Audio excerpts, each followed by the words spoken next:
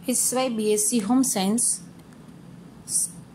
Paper number 1 semester 3 entrepreneur development in home science.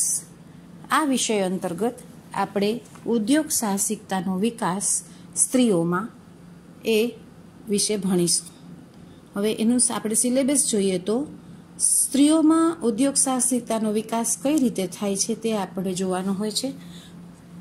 સ્ત્રી ઉદ્યોગ સાહસિકોને પડતી મુશ્કેલીઓ કઈ કઈ હોય છે, સ્ત્રી ઉદ્યોગ સાહસિકોને તેના કાર્યની સફળતા માટે આપવામાં આવતા સુઝાવ, આ સુઝાવ તેના કુટુંબીજનો તરફથી, તેના મિત્ર વર્તુળમાંથી અથવા તો તે કોઈ પણ જગ્યાએ કામ કરતી હોય તો ત્યાંથી એને આ સુઝાવ આપવામાં આવે છે।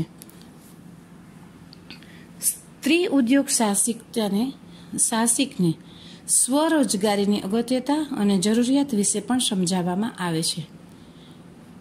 ઉદ્યોગ સાહસિકતામાં રહેલી કાર્યદક્ષતા શું છે તે આપણે જાણી શકીએ છીએ। ધંધાની સ્થાપના કેવી રીતે કરવી, ધંધા સ્થાપના કરતી વખતે એમાં કાયદાકીય વિધિની જાણકારી મેળવવી, ધંધાની સ્થાપના કરવી હોય તો તેમાં કઈ કઈ રીતે ધંધાની સ્થાપના કરી શકાય છે તે જાણવામાં આવે છે। સરકાર દ્વારા મળતી સવલત કઈ કઈ હોય છે તે પણ જાણવાની હોય છે। અને આ ઉપરાંત ધંધાની સ્થાપના કરતી વખતે મ્યુનિસિપાલિટીમાં કઈ રીતે એનું સબમિશન કરવાનું હોય છે એ પણ આપણે જાણવાનું હોય છે। ત્યાર પછી ધંધામાં સ્થાપના થઈ શકે છે। ધંધો સ્થાપવો હોય તો ભારતમાં ઉદ્યોગ સાહસિકોને જુદી જુદી સંસ્થાઓ દ્વારા આપવામાં આવતી સહાય અથવા તો જુદા જુદા પ્રોગ્રામ હોય છે, એ જુદી જુદી સંસ્થાઓ દ્વારા હોય છે। એ સંસ્થાઓ મુખ્ય 15 છે। એમાં 15માં પહેલું છે entrepreneurship development institute of India, national institute of entrepreneur and small business development, national institute development bank of India, small industries development organisation, national alliance of young entrepreneur, state bank of India, national small industries corporation, national industry of small industry extension training, director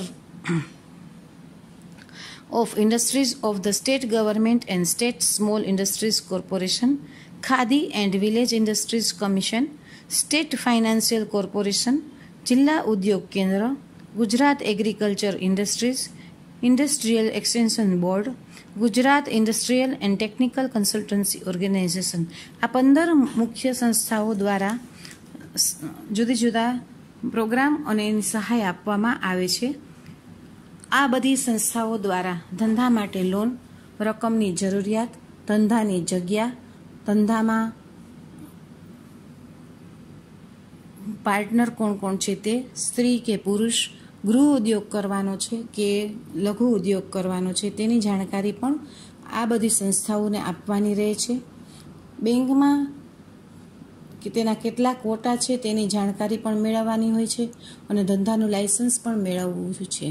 કોરોનાને કારણે લઘુ ઉદ્યોગમાં સરકાર કોઈ પણ જામીન વગર loan આપે છે, જેથી લોકડાઉનના સમય દરમિયાન જેમની લોકડાઉનના સમય દરમિયાન આર્થિક પરિસ્થિતિ ખરાબ થઈ ગઈ હોય તે ધંધો કરી અને પોતાની આર્થિક પરિસ્થિતિ સુધારી શકે એ માટે થઈ અને સરકાર સહાય કરતી હોય છે। ધંધા માટેનો પ્લાન તૈયાર કરવો, એટલે આપણે કયો ધંધો કરવો છે, ધંધા માટે જગ્યા નક્કી કરવી, ધંધા કયો પ્રકારનો કરવો છે, ધંધામાં કેટલી ઉપજ રહેશે, ધંધો કઈ રીતે થઈ શકે છે એ પણ આપણે ધંધા શરૂ કરતાં પહેલાં એનો પ્લાન નક્કી કરવો હોય છે।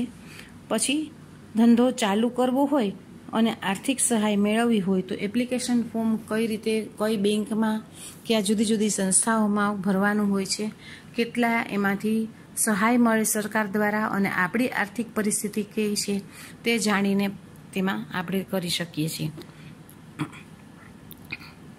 તે જે ધંધો આપણે કરવો છે એ ધંધો યોગ્ય છે કે નહીં તે પણ આપણે જાણકારી મેળવવી જોઈએ।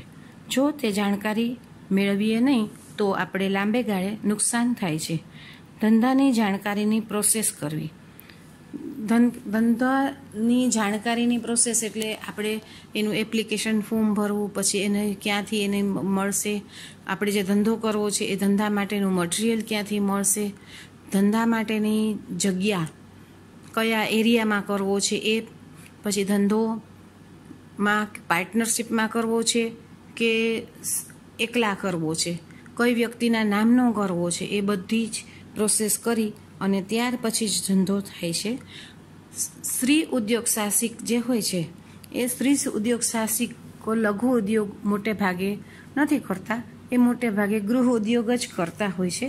ગૃહ ઉદ્યોગ જુદા જુદા પ્રકારના હોય છે અને આ ગૃહ ઉદ્યોગ સ્ત્રી કરે છે અને એના કારણે એને પોતાના ઘરનું ગુજરાન ચલાવવામાં ઘણી સહાય થાય છે.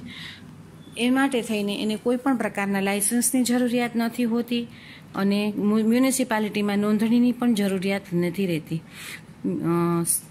ગૃહ ઉદ્યોગ સ્ત્રી મોટા ભાગે જેવા કે ખાખરા ઉદ્યોગ, અથાણા ઉદ્યોગ, વિવિધ પ્રકારના નાસ્તા બનાવવા, મશીન ઉપર સિલાઈ કામ કરવું, એમ્બ્રોઇડરી મશીન કામ કરવું, હાથથી ફોલ છેડા કરવા, ટ્યુશન કરવા, કાગળની થેલી બનાવવી, બિસ્કિટ બનાવવા, ચોકલેટ બનાવવી, કેક બનાવવી, વિવિધ પ્રકારના કુકિંગ ક્લાસ કરાવવા, જુદા જુદા પ્રકારના ગિફ્ટ કવર બનાવવા, આણાની વસ્તુને ડેકોરેટ કરવું. આણું હોય કે કોઈ પણ બાળકનો જન્મ થાય ત્યારે, એટલે કોઈ પણ વસ્તુ ગિફ્ટ આર્ટિકલ જે હોય છે એ ગિફ્ટ આર્ટિકલને ની જે વસ્તુ છે એ વસ્તુને ડેકોરેટ કરવી. દિવાળીમાં કોડિયાને ડેકોરેટ કરવા, કોઈ પણ સેલમાં પોતાની વસ્તુ વેચવા માટે થઈને રાખવી, ટિફિન બનાવવા, જુદા જુદા પ્રકારના મુખવાસ બનાવવા, ઘર ડેકોરેશનની વસ્તુ બનાવવી, રાખડી બનાવવી, દિવાળીમાં આસોપાલવના તોરણ બનાવવા, શાક ફ્રૂટની લારી કાઢવી અથવા ઘરે વેચવું, વેફર્સ બનાવવી, પાપડ બનાવવા વગેરે. આમ જુદા જુદા પ્રકારના ગૃહ ઉદ્યોગ સ્ત્રી કરી શકે છે. તેમાં તેને આર્થિક સહાયની વધુ જરૂર રહેતી નથી અને ઓર્ડર ઉપર પોતે કામ કરે છે. આ પ્રકારના ધંધામાં થોડો સમય તકલીફ પડે છે, પછી એકવાર પબ્લિસિટી થઈ જાય પછી ખૂબ જ સારા મહેનતાણાથી ગૃહિણી કામ કરી શકે છે અને થોડા સમય પછી માણસો રાખીને પોતે માત્ર મેનેજમેન્ટ કરીને પણ ઉદ્યોગ સારી રીતે ચલાવી શકે છે. નવો ઉદ્યોગ જ્યારે શરૂ કરવો હોય તો નાણાકીય ભંડોળની આવશ્યકતા રહે છે, તે માટે અન્ય સહાયની જરૂરિયાત રહે છે. ગૃહ ઉદ્યોગમાં આર્થિક સહાય સૌથી પહેલાં માત્ર થોડી મળી જાય તો એનાથી ગૃહ ઉદ્યોગ ચાલુ થઈ જાય છે. પણ મશીન ઉપર કામ કરવું હોય તો મશીન અમુક સંસ્થાઓ આપતી હોય છે, એની આગળથી લઈને લેવાનું હોય છે, અથવા સરકાર દ્વારા અરજી કરીને મશીન મળે છે એટલે સ્ત્રીને પોતાનું કામ ચાલુ થઈ જાય છે. આમ સ્ત્રીને ઉદ્યોગ સાહસિક બનાવવા માટે થઈને સરકાર પણ ખૂબ જ મહેનતુ છે અને સરકાર પણ પગલાં લે છે અને સ્ત્રી પોતે પણ ખૂબ જ આગળ વધે એ પ્રયત્ન કરતી હોય છે. ઉદ્યોગ સાહસિક બનવા માટે થઈને ઘણા લક્ષણો પણ હોવા જોઈએ દરેક વ્યક્તિમાં. જેને પોતાનો ઉદ્યોગ સ્થાપવો હોય એનામાં ધૈર્ય હોવું જોઈએ, પોતાનો ઉદ્યોગ સારો ચાલશે કે નહીં ચાલે એ જોવા માટે થઈને, પછી એને કઈ રીતે આગળ વધારવો એ પણ એનામાં સૂઝબૂઝ હોવી જોઈએ. જો એ પ્રકારની સૂઝબૂઝ ન હોય તો એ વધારે આગળ વધારી શકતી નથી ધંધો, અને પોતાનો ધંધો આગળ વધારે ન શક્યાને કારણે પોતે નિરાશ થઈ જાય છે અને ધંધો બંધ કરી દે છે, એટલે આર્થિક ફટકો પડે છે. આવું ન થાય એ માટે થઈને દરેક વ્યક્તિએ પોતે પોતાની જાણકારી મેળવવી જોઈએ. આમ આપણે SYBSC હોમ સાયન્સમાં semester 3માં paper number 1 entrepreneurship development in woman ભણવાનું છે, જેમાં જુદું જુદું આપણને જ્ઞાન મળશે અને સ્ત્રીનું ઉદ્યોગ સાહસિકતા કઈ રીતે થઈ શકે છે, સ્ત્રીઓ પોતાનો ઉદ્યોગ કઈ રીતે સ્થાપી શકે એ આપણે જોઈ શકીએ છીએ.